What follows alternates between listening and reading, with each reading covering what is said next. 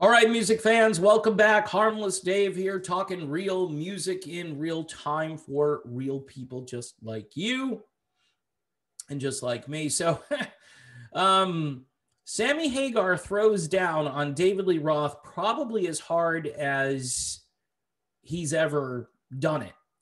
Hagar says that David Lee Roth, his voice hasn't aged well, believes Roth is not honest about his image and his performance. Yeah. Now, I did this video about a month ago that kind of went viral for me, talking about rumors regarding David Lee Roth. I just put it out there. I didn't make any direct accusations. I just said there's some rumors out there about Dave. Doesn't mean that I know anything for sure. Sammy Hagar, during this interview at one point, kind of confirms the stuff I was talking about in a very sort of nonchalant kind of way. Anyway, the core of this is pretty nuts, what Hagar says. Dave is a real character. He's a showman. He's all show. I enjoy him. But you talk about cringing. I can't imagine how he feels when he looks at some of those old videos, the way he was dancing and moving, and the way he was singing live sometimes. I don't know how he feels about all that, but I don't think he cares.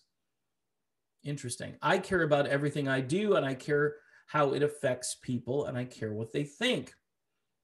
And what is important to me is enlightening and elevating people spiritually and making them happy and making them have big dreams, making them want to be better themselves.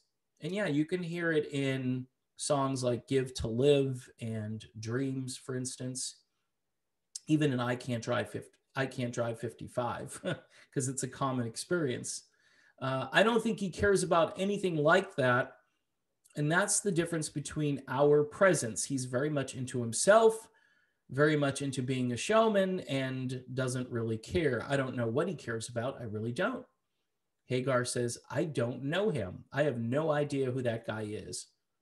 I don't think anyone does, but he entertains me, and I enjoy watching him do stupid crap. A little censorship there by me.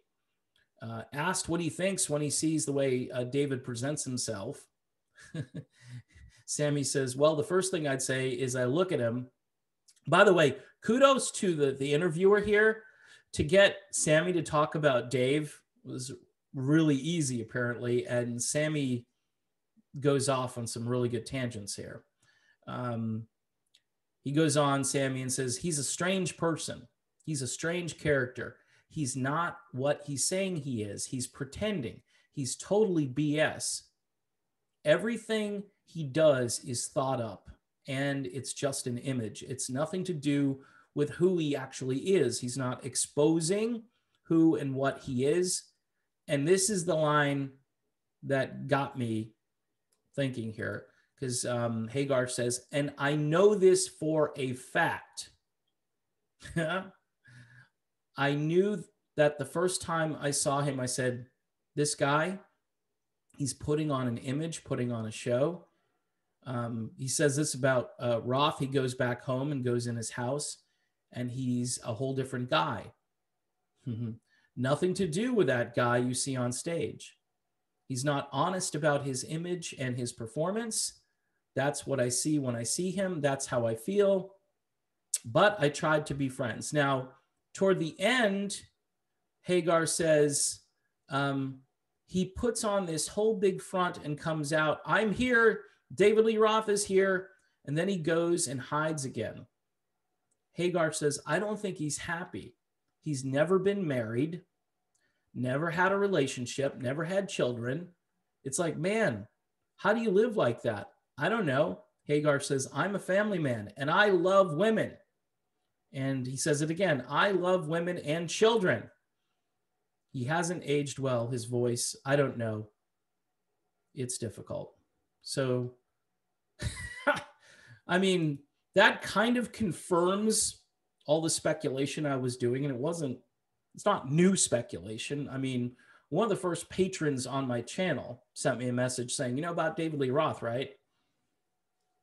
And I was like, what? And I really was kind of naive about it. But when you think it through, it makes sense. And Sammy says, I know this for a fact. So in any event, I think, again, Sammy is trying a little bit to say, this guy here, not credible, doesn't sing well, hasn't aged well. His persona is BS. I'm the real deal. I care about you. Come see me play concerts. I'll play Van Halen music and I won't screw it up, you know? So yeah, I'd go see Sammy. So, hey, anytime, Sammy, you want to stop by where I live here in Florida, I would be more than happy to hang out, even though I've already done this. Saw Chickenfoot back in like 2011. Sammy Hagar, one of the nicest guys on the planet, literally. Michael Anthony, too. Just Joe Satriani. I mean, they were all just fantastic people. And anyway, that's my video. If you have comments or questions, sign up on Patreon. It's $1 a month. We can have conversations about this. If you have any information that Sammy and I don't have, then you could present it. But I think I trust Sammy on this one.